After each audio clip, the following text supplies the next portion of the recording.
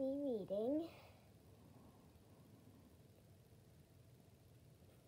Right by Peter H. Reynolds.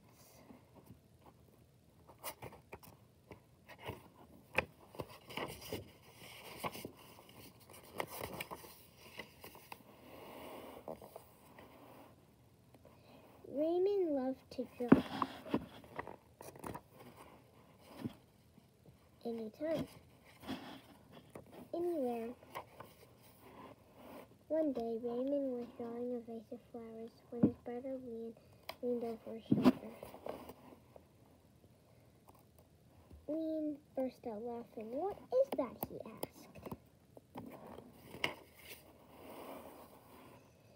Raymond could not even answer. He just crumpled up the drawing and threw it across the room. Raymond's laughter haunted Raymond. He kept trying to make his drawings look right, but they never did. After many months and he crumpled sheets of paper, Raymond put his pencil down and down.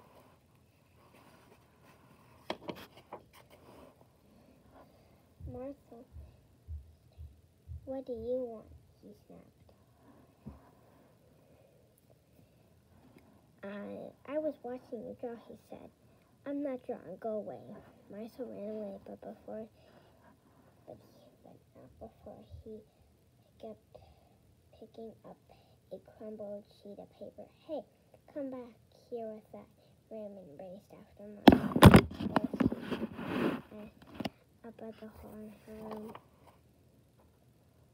He was about to yell, but he fell silent when his sister stared at the crumpled goblin. This is one of my favorites," Martha said, pointing. "That was supposed to be a vase of flowers," he said, "but it doesn't look like one." "Well, it looks vacious." She explained. "Vacious?" Raymond looked closer.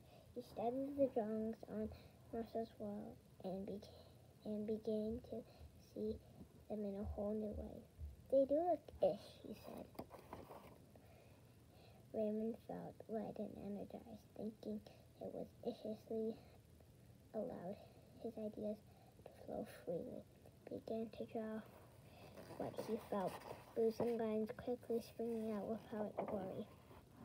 Raymond once again drew the world around him, making an ish drawing felt wonderful. He filled out journals, trees, houses, boatish, afternoonish, fishish, sunish.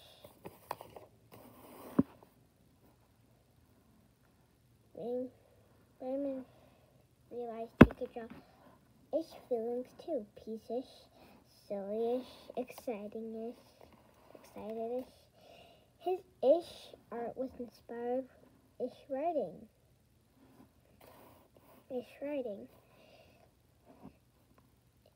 He wasn't sure if he was writing poems, but they were poem-ish.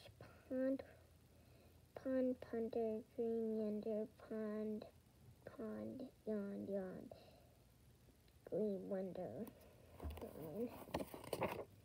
One spring morning, Raymond felt a wonderful feelings, and his drawings he cannot capture. He decided to not capture it. Instead, he simply savored it. Raymond lived easily after all. Ever after. The end is.